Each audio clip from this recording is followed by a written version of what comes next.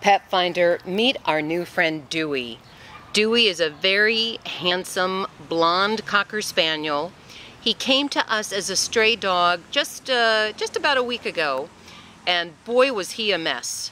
Knots, matted, just awful. Looked like he was wearing a big thick winter coat, but now he's naked.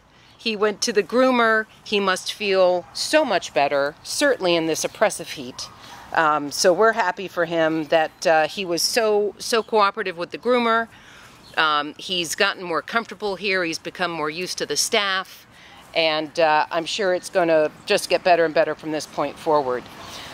We will, of course, neuter, vaccinate, and microchip this lovely boy, who's obviously been through a lot, but is really sweet and just wants love, like everybody.